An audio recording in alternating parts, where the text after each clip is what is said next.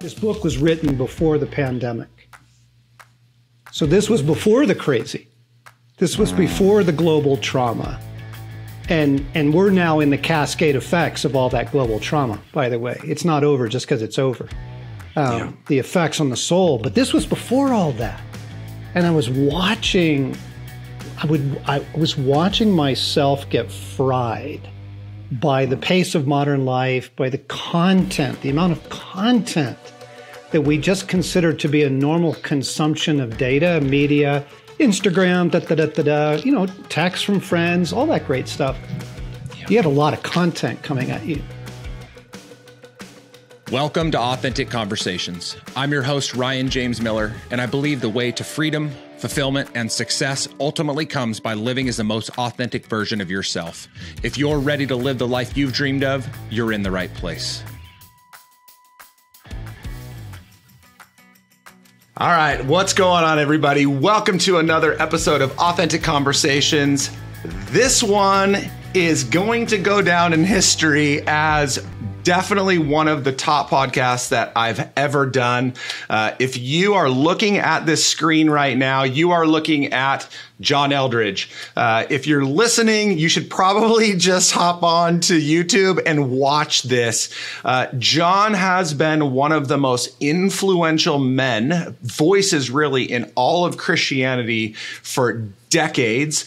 You will know him from the book Wild at Heart. If you are a Christian man and you have not read that book, I don't know what hole you have been living in for the last quite a few years.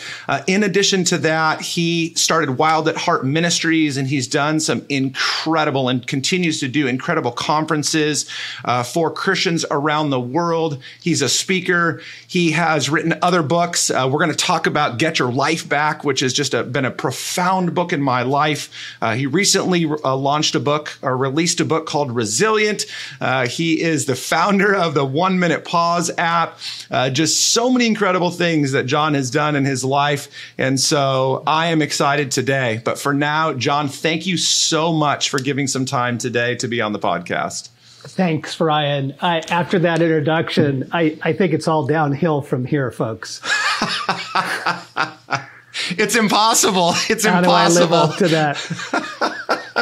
God has just set this up too well. There's no way. And by the way, if you don't know John, all you really have to do is just look at what's sitting behind him in his view, which is a sword. And that alone just shows you how cool he is. Okay, John, I do really want to say this. And, I shared with you just for a second offline before how grateful I am for this time. And I'll try to fight back as much emotion as I do this. But you have had the most profound impact, I'm sure, on hundreds of thousands, if not millions of people's lives. But me specifically, you won't know this, but I experienced devastating tragedy back in 2017. I was a survivor of the mass shooting in Las Vegas. One of our best friends, she was one of the 58 that was killed that night. And 2019, I experienced my first anxiety attack. I had never dealt with anything like that in my life. I was just struggling through so many things that year. I was a pastor of a church and so trying to wrestle with God through that whole thing. And towards the end of 2019, I started to really struggle with God around whether I was enough and I was doing enough. And I fell upon the 1 Minute Pause.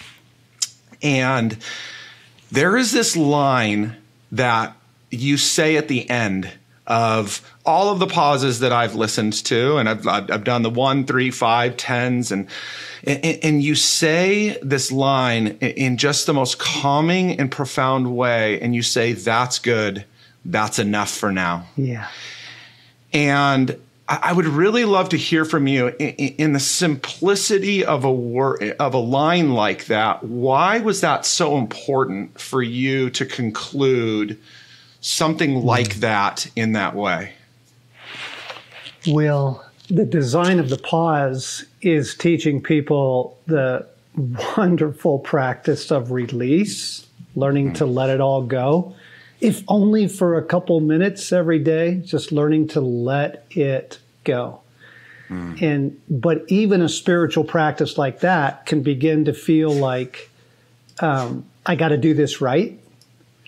I got to get it right. I'm not doing it enough. I'm not, people are trying to release and go, I'm not releasing enough. I'm not. And that's just a really sneaky way for it all to get back in. So if I can end it by saying, you're good, you're well, that's great. Well done, everybody. Well done. That's enough for now. It just brings all that adrenaline, all that cortisol back down in the body, all the stress and tension in the soul. You just get to release it again as you finish that. And what the fun story about the Pause app is, we're not an app company. We don't build apps, right? But I had found this practice of stopping a couple times a day, certainly at bedtime, and just releasing the people, the chaos, the email I regret sending, all that stuff to God. Just let it go. It was so life-giving to me that I began to teach my staff to do it. And we actually have monastery bells that go off in our offices every day at 10 and 2. And it's very disruptive because you're on a phone call or you're starting a meeting. 10 o'clock is a really big meeting, like start time, Yeah. And here, these bells just start ringing very, very beautifully, very, very softly, as an invitation to pause. And it was so life-giving for the staff. We're like, we need to build an app. And my son, Luke, actually was the one who came to me with the idea. He says, let's put this in an app format and teach people how to do this. Wow. And Ryan, 500,000 people have downloaded that app. Is that the wildest story? It's so incredible to me because, again, so that hit me so profoundly. 2020 obviously just ravaged every single one of our lives. And I was pretty faithful throughout most of 2020 in typically the 3 to 5 minute or the 1 and 3 minute ranges. And then 2021 just got the best of me and I just kind of went back to my normal life. 2022 was very much the same. And then starting out this new year, so I am a part of a local church here in Southern California called Southlands. And we have this men's group that's about 25 guys ranging from 14 to 80 years old. We have the fortune of Matt Redman being a part of that group with 2 of his sons. And so we decided that for this season, we were going to start reading your book, Get Your Life Back. And as we did, the first thing that came up for everybody as we read through the first chapter was we all need to do the Pause app together.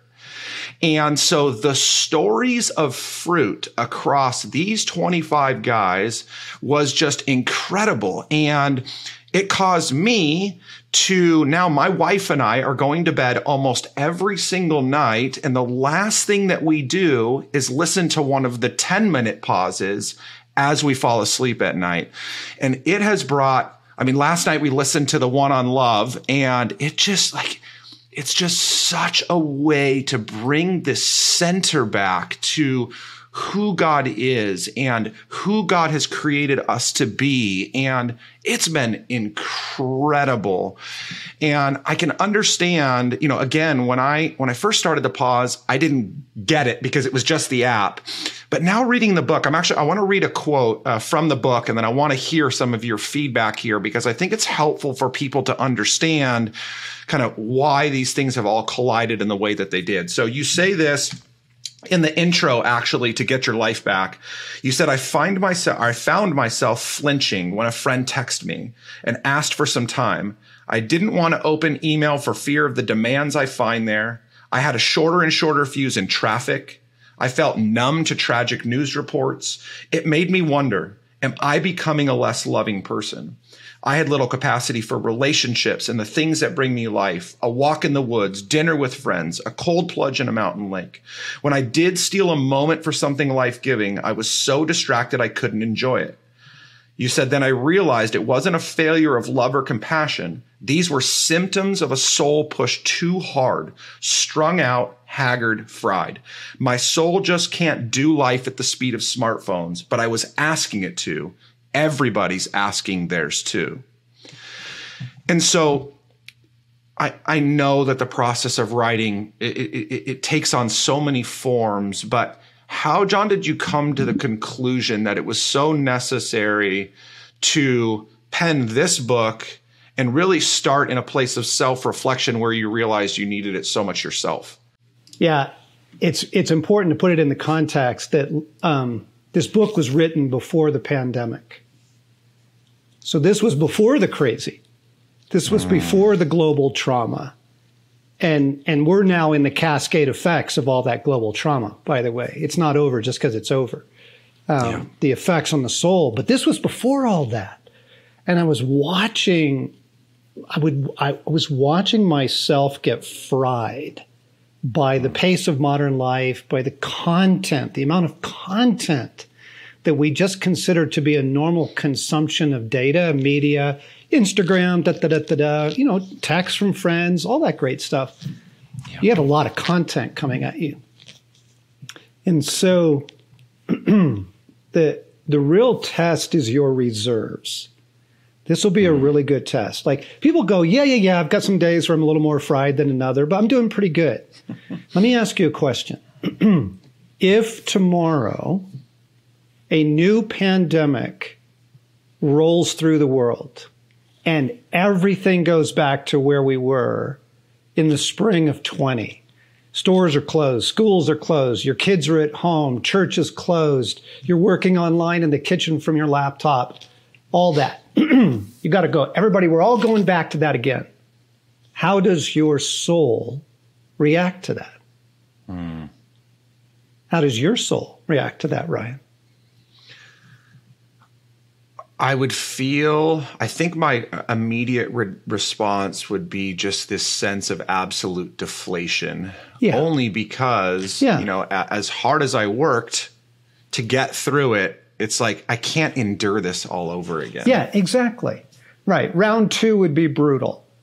And that has to do with your reserves, because when you go through something, I mean, my gosh, when you go through what you went through in Las Vegas and the months and years after that, you have to tap into your reserves to rally for life's big moments. And it could be the birth of a child. It could be a wedding. It could be, planning a church or starting a new career. It doesn't have to be negative things. But you tap into your reserves. And at some point, folks, those reserves are shot. And you have to intentionally replenish them. But the pace of life just keeps people going. Just keep going. Keep going, keep going, keep going. I had a fascinating conversation with a really interesting guy from Australia. He was a church planner, but he was also a business entrepreneur. In his city, Melbourne was the most locked down city in the world. They were 267 days in their homes. I mean, that's a serious mind F, man. Like, that'll really mess with you. And it was only when I began to ask him, so how are you doing? That he began to locate, I'm fried, I'm shot, I'm doing well in my day-to-day, but my reserves are gone. And I said, buddy, I really hope that a sabbatical is part of your future. Because at some point, you got to get out of the madness and restore your soul. Yep. Well, I think that's the idea too. When later on in the book, you talk about benevolent detachment. And I think that, one of the most loving things that we can do for ourselves is start to detach from the world that has created so much chaos for us. And John, I think what's interesting too is especially now hearing you wrote this book pre-pandemic, and then Resilient comes out. And from what I understand, and you can correct me if I'm wrong, but I'm still interested to hear how you experienced this. I mean, I'm sure over the course of your ministry, you have experienced so much devastation through yourself, through listening to other people, but you had a awful tragedy happened to you in the tragic loss of your own son. Yeah, it was a grandson. Okay, grandson. Yes. And so here you are, you're writing to encourage others, and I'm sure from your own life experience to detach, to love yourself, to build up reserves. There's this idea of resiliency, but you are having to endure it yourself. It's not like you're sitting on the mountaintop telling other people what to do. No. And so how do you experience something as devastating as that? Well, gang, my life is no different than anyone else's. We just had some very dear friends here 2 weeks ago, and he's in his last days of cancer. Our youngest son and daughter have been really struggling with the hard journey of infertility. This is just all around us, gang. Like heartache, disappointment, loss. The thing is that I am deeply committed to life. I am deeply committed to the care of the soul. And so I navigate the same world that everyone else does, but with a lifestyle that's very, very different because of the choices I make. I don't spend very much time on the news because like TMI, gang, like that, you don't need to know the tragedy of the world every stinking day. Like that is brutal on the soul. I don't spend a lot of time on social media. I make choices every day. I listen to beautiful music in the evening. Things like that to care for the soul in a crazy hour like this one. Was it always that way for you, though? No. Oh, no. No. I have fried several times in the course of my career. I have reached places where I'm like, babe, I can't keep going. I don't want to see people. I don't want to hear from people. I don't want another stinking project asked of me. Yeah, right. And so that's good to hear. Obviously, people, I think it's very easy, maybe even more so in Christianity than anywhere else, for us to put certain people up on pedestals. Oh, yeah, and it's sure. John is the warrior out in the jungle, and he's slaying dragons with a sword, and he's like, his mind is so in line with the Lord that nothing breaks in, and so it would probably be helpful. What are some of the things for you that start to weigh in on your challenges around keeping your mind right with the Lord and keeping your eye on the prize? Well, gang, the thing is, if you decide to become a friend of Jesus, then the enemies of Jesus become your enemies. Particularly in the spiritual realm. And you start coming under some pretty serious stuff. You get your head up above the foxhole and you start trying to help other people, their enemies become your enemies. And so, I think it was Rilke, the beautiful poet, who said, as you mature as a man, you are simply going to face larger and larger enemies. And I have found that to be true in the course of my life. Yeah. So the question is, what will we do with that? Like, how will we live with that? Like, I pay attention to my soul. I know pretty quickly when I'm not doing well. I know pretty quickly when my thoughts are really spinning out. Over a series of bad choices, run hard, push hard, I've made all the mistakes. I've paid for all my dumb decisions. I don't want to do that anymore. Yeah. Yeah. And this is the difficult thing in life, is that most of the important lessons you've already learned, you've learned through pain. It would be lovely if we could learn them some other way, but it just doesn't seem to stick. But the lessons you learn through pain, those lessons stick. Okay? Yeah. Yeah. Well, okay, so this is an interesting observation for me as you're talking about this. And again, knowing your work to some degree. So in today's day and age, we have very influential voices who you may be familiar with or not, but say somebody like David Goggins. And so David, his book Can't Hurt Me was so profound in the way he shared his life experience and just how hardened his mind is. But there's also this sense of, and I know he's not necessarily trying to do it. I think not having faith in Jesus also causes this, but he has created this belief in people that we just need to keep grinding to get through whatever pain. I've actually grown to hate that word when we really think that this idea of grinding, which we celebrate, is taking something hard and solid and grinding it down to dust. Like we don't want that. Yeah. And so that's one side of it. And Goggins would say, just keep hardening your soul, keep hardening your mind, keep hardening your heart, and you will endure anything. You can ultra marathon, climb the mountain, whatever.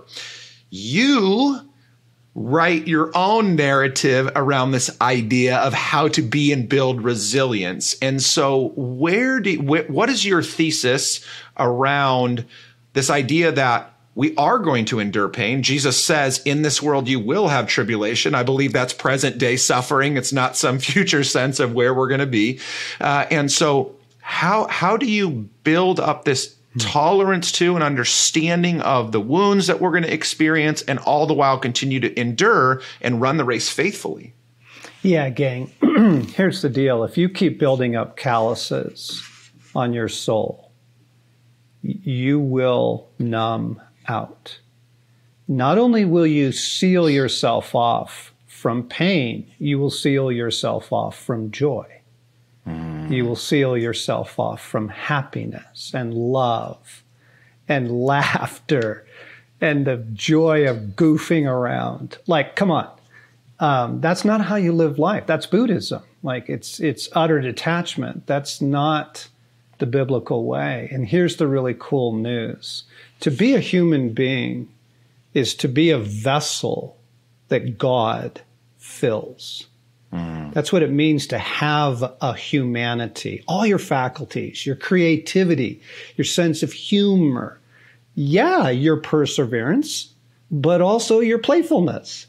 Like all of your humanity is meant to be saturated with the presence of the living God. That is how it works. We are deeply dependent creatures. Like no matter what Goggins says, you still have to sleep every night. Right. You still have to eat. You can't go 3 days without water. Like you can't go 10 seconds without a breath. Like, right. Come on. We are deeply dependent creatures. So instead of advocating for a model of resilience that sounds a little bit like Navy SEAL stuff, which actually isn't, because they're very tuned into recovery. And, after you're on an assignment, you are in recovery and that sort of thing. However, the biblical view, Ryan, is as simple as this. The resilience of God is imparted into your humanity. He breathes into your humanity the healing, the restoration, the wholeheartedness through our union with Him. The soul is made for union with God. And it's wonderful. It's delightful. It's a great way to live. Gosh, I just got caught up in, in that moment for a second, because I think what's so amazing about the work that you've done and the way that you do it is you are not separating the worldly attributes of humanity. You are not disconnecting, men, specifically biological men. You're not disconnecting us as men from our need to get out into the wilderness and to be men and to build and to hunt and to you're doing all of that. But then you have this way, and I am, John, so thankful for the way God has wired you, because you just have this way to take all of this manliness and still just breathe such a sense of calm and compassion into the reality of the world that we live in. And it's fascinating to me that you can embody both the way that you do. So there's a lot of guys out there that want that, but it's not something that they grew up with. They don't, we're told to, my generation, I'm 45. So my generation, was trailing off of yours in the sense of we grow up, we're tough, we fall down, we break something, we get up, we dust it off, we just move on. Now in today's day and age, thankfully you don't watch too much of the news, right? But we have such a distorted view of masculinity that we don't even know what anything is anymore. But how do you encourage men specifically to develop that muscle around sensitivity and compassion and empathy for themselves and for other people? Yeah. Yes. You're a beautiful interviewer, Ryan. Thank you. I'm going to save that clip. Okay, gang, let's just first name a couple things. Your masculinity is filled with dignity. It is a gift from God. In Genesis 1, it literally says, this is how you bear the image of God, either in your masculinity or for a woman in her femininity. Gender is filled with dignity and beauty. Now, gender has come under a great deal of harm, trauma, assault. Yes, I understand that. But the core issues are still holy. They're really, really holy. Masculinity, if I were to boil it down, it is strength on behalf of others. That's how it works. So you develop strength and you develop compassion. Now you were asking about the compassion side, the tender side, So even just emotional awareness, cultivating emotional awareness as a man, those are very, very important things. I call that the lover stage of masculine development. And it's not just falling in love, but the lover stage is the awakening of the heart. It's when you find an author that you love. And you're like, oh my gosh, this poetry is amazing. You find movies that you love, or you love a certain director. You love his films, like a Wes Anderson. You start noticing nature like you never had before. You get in your car in the morning and the raindrops on the windshield and you just go, whoa, that is so stinking beautiful. It's the awakening of the heart. And it is very masculine, right? It is. It's the warrior poets, right? It's the blending of the fierce with emotional health, sensitivity, well-being. That's the only thing, by the way, gang, that's going to see you through this life. You can't live with just one of those. You can't just live with emotional intuition because without the strength, you're just going to get clobbered out there. Life is brutal. If you just have the strength and you're not in tune with, your heart, well, you're going to develop an addiction or you'll develop depression. Well, one of those two things will happen. Something will begin to help you medicate what you're not paying attention to. So we need both. We need both. And the beautiful thing is, Jesus illustrates both. He is incredibly courageous, unbelievably brave when you need him to be strong. And then the next moment, he's the kindest guy you'll ever meet. He says the tenderest things to people. It's just remarkable. Oh, so good. as I reflect back on my own story, and many people have heard it, so that experience in Las Vegas was just this catalyst. I came to faith in 2006 on the back end of a near divorce and almost being unfaithful to my wife. But it was that moment that really catalyzed me to go back into the very early days of my life and started to examine all of the ways that others inflicted and self-inflicted wounds calloused me to become something that I wasn't. Right. Definitely far more so before I was a Christian, but even afterwards, continuing to peel back those layers was so difficult, because as those wounds are inflicted, we fight back against them, or we just try to rush past them and get over them. But I know one of the things that you've talked about a lot is this idea of redemptive suffering.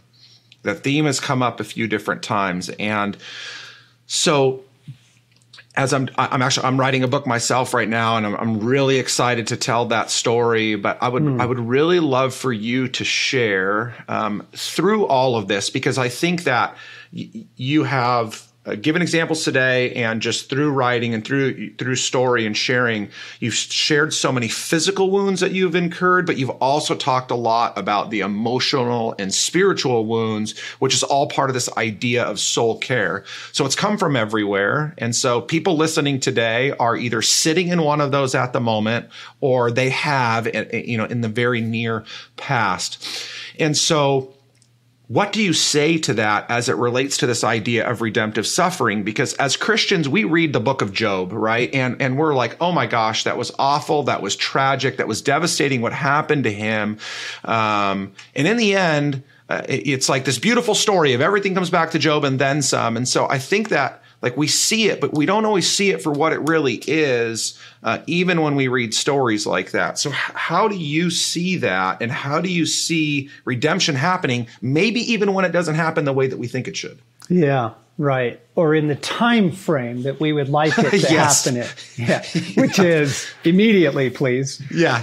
Yesterday. Yeah, come on, let's get this over with. All right, so let's say this. Every single soul is profoundly wounded. Every human being is. You don't get through this broken world without it. And in an hour like ours, I would add, and traumatized as well. It's just, we live in a very traumatizing world. This is not Eden, folks. We've had as many shootings in this year as there have been days so far. So, gang, just honestly, okay, this will blow your mind, Ryan. After 9/11 happened, they did a fascinating study that the people who watched the Twin Towers go down on television had the same level of PTSD as the people who were watching it in New York live. And this has to do with the brain's inability to filter information and to differentiate between what images are real and what images, this is why movies work. Why do movies, movies work? Because your brain's like, whoa, we're in outer space, or whoa, we're on a ship, Okay. The point I was making is that every person is carrying wounds and trauma. Now, some of that can be healed simply by paying attention. If you will grieve your griefs, you can actually keep a pretty short list of things. If you can just walk out of a hard thing and you go, whoa, that was brutal. I am heartbroken. And you begin to name it and grieve it. There's a lot of life that actually you can heal by living well, by living in touch. But most of the wounds of our childhood in particular need us to go back, revisit the wound in order to find healing. And so what is redemptive suffering? I'm going to tell you something that sounds crazy. What you do is you walk right into the center of your pain. This is why masculinity is courage. Okay, you walk right into the center of it. You go back, and I was raised in an alcoholic home. I had a totally detached mother. Those are sources of enormous pain. You walk right back into the memories. You walk right back into the source of that. And you begin to invite the presence of Jesus. Because the soul is healed by its creator. And he is able to walk with us back into pain, back into suffering, back in memories. He literally heals the soul. Now, some of us are going to need a good therapist to do that. Okay? I've been a Christian therapist for almost 35 years, so I really believe in it. But I would also add, if you walk in touch with your emotional life, you grieve your griefs, you put words to your disappointments, a lot of healing can come through the beauty of this world. Nature heals, beauty heals. In other words, it doesn't all have to be counseling. It doesn't all have to be trauma intensives. I do them. I go do them. I do them for my own self, is what I'm saying. As a client, I do them. But a lot of life, if you'll live in touch, gang, grieve your griefs, name your pain, love God there, he will meet you. I love how beautifully that illustrates verses like, Hebrews 4:15, when it talks about the fact that, Jesus is able to empathize with our weakness. He understands our temptation and our suffering. But what, again, you've done so well for people as we're listening, and I'm just listening in the same way that everybody else is at this moment, but you create this beautiful roundedness in saying that it's always about Jesus, but it's not only about the over-spiritualized or spiritualized sense of Jesus in the way that, and you do this so well, John, when you write every single time, and I think it's because it's the way you live your life, but when you talk about getting out into the wilderness, experiencing the beauty that's around us. Again, going back to Get Your Life Back, there was this, I don't remember where it was, but in that chapter on beauty, I was reading it in the beginning and I was like, this really isn't for me. Like I definitely see the beauty around me. And then the more I read, what was so interesting to me was while nature was beautiful and things were beautiful, the thing that reminded me most about the beauty of God and the way he has worked in my life was when I thought about my wife. And we in our group, we went around and we shared about that. And when it got to me, they were kind of stuck for a second. They're like, no, it's not about your wife being beautiful. And I said, well, first of all, it is, like, she's beautiful. But I said, the way that God has worked in my life in restoring and redeeming my marriage, the way that God has created this woman that has endured the craziest seasons of life, that runs the pace that I do. Like, she is one of the most incredible examples of the beauty of what Jesus creates to restore my soul. Yeah. And so thank you again, because it's like, again, you do that so well. I think that especially in Christianity, we kind of push so hard into the spiritual, though all things are spiritual, but we push so hard into that sometimes it gets hard to understand the practical that's around us. Yeah. And so you create such great tension. Yeah. Yeah. Well, I would bet if we had a half an hour to unpack the story with your wife, that what we would discover is that one of the richest experiences of beauty has been mercy. There is something about a wholehearted woman, a brave, loving woman that brings mercy to the world. Now, this is a fascinating thing, Ron, because I know we're talking a lot around guys right now. Did you know that little boys actually need more comfort from their mothers than little girls do? Wow. No. And it's so counterintuitive because you think, oh no, he's going to grow up to be the tough guy. Well, he will grow up with emotional resilience if he receives mercy from his mother. Okay. I did not. And so I'm speaking firsthand to know what that deprivation is like. But how do we experience healing in our current journey? Mercy. Mercy. And to ask, to say, God, I need the experience of mercy. And he will bring it in your life through people, through circumstances, through a song that you hear will just bring you to tears because of the mercy in it. So good. Okay, we're getting ready to land the plane. And do you have any final word? And again, we had no preparation for this discussion at all, but as we've talked around this idea of soul care and suffering and resilience, is there any kind of final word that you feel compelled to share to an audience that's out there listening? Maybe some never have heard of you before. There's quite a few that are not Christian, but everybody is in some place of needing relief from where they're at. I would love to say 16 things, but we don't have time. We have all the time in the world. Well, if you'd like. But it's actually not helpful because too much content is actually not helpful. I would recommend that you get the 1 Minute Pause app. It's free. It's on the App Store, iPhone and Android. You will find in there a daily experience of the things that Ryan and I are talking about. You'll find in there a very simple practice that will bring mercy, that will bring sanity, that will bring God closer into your soul's actual daily experience. So, I mean, I could say a lot of things, but honestly, I would go do that. Yeah.